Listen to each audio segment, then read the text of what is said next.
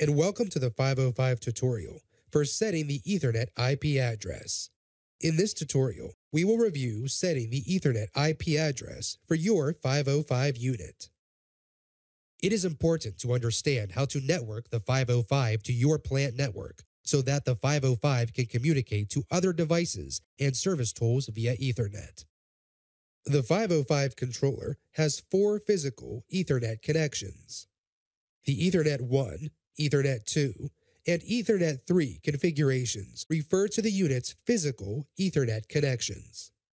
Ethernet 4 is reserved and is not configurable through the front panel. Before a user can make any changes to the IP settings, the user level must be set to configure, and the unit must be in configuration mode. To verify the user level and mode, press Mode. On the User Login and Mode Selection screen, verify that the user level is Configure and the mode is Configuration. If you don't know how to change user levels, please refer to the Changing User Levels tutorial. If you don't know how to change modes, please refer to the Changing Modes and Languages tutorial. Now, press Home to return to the main screen.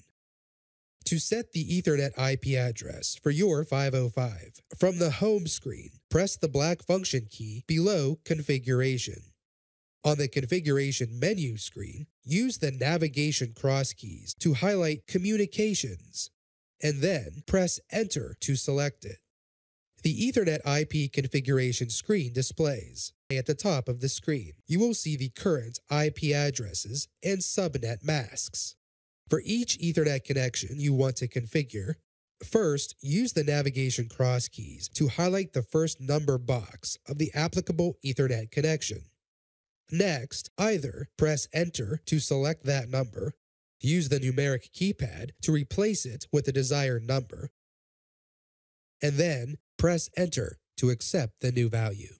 Or press the Adjust Up or Adjust Down key as many times as necessary to increase or decrease the number in the highlighted box until the desired number is reached. Repeat these steps for each box in the applicable Ethernet address row and in the applicable Ethernet subnet mask row. For example, in this demonstration, we configured Ethernet 1 only.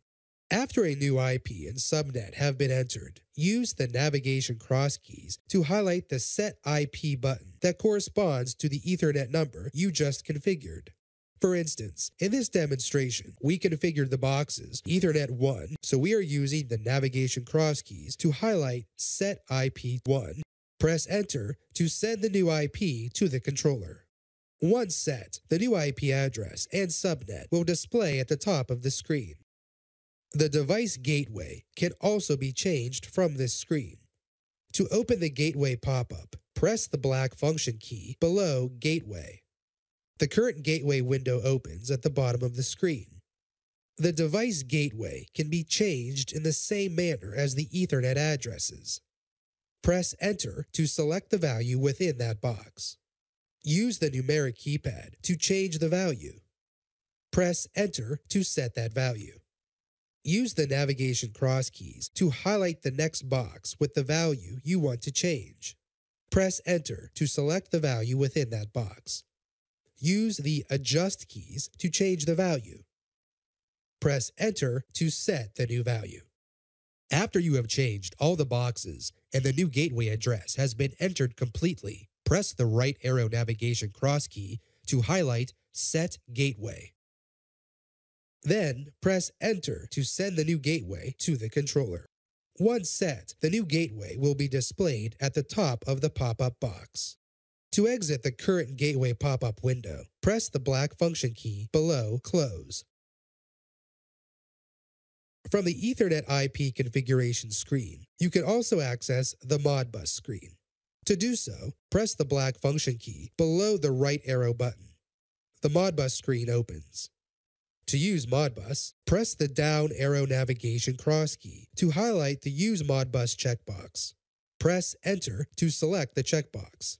3 more checkboxes, each pertaining to Modbus links, display on the screen. To enable one or more of the 3 available Modbus links, use the navigation cross keys to highlight each one, and then press Enter. After you have enabled the desired links, their individual configuration screens become available. To access a link's configuration screen, press the black function key below the right arrow button.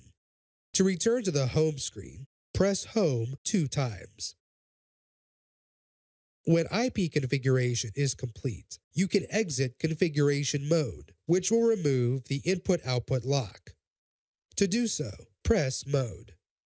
On the user login and mode selection screen that displays, press the black function key below Exit Configuration. Use the navigation cross keys to select OK in the window that pops up. Then press Enter to have the controller save and reset the unit configuration. As always, when exiting configuration mode, the unit resets to the operator user level and operation mode. You can verify this by confirming that the operator LED is lit in the user level section and that the operation LED is lit in the mode section. You now know the basics of setting the Ethernet IP address for the 505 controller. Please be sure to view the other tutorials for more information.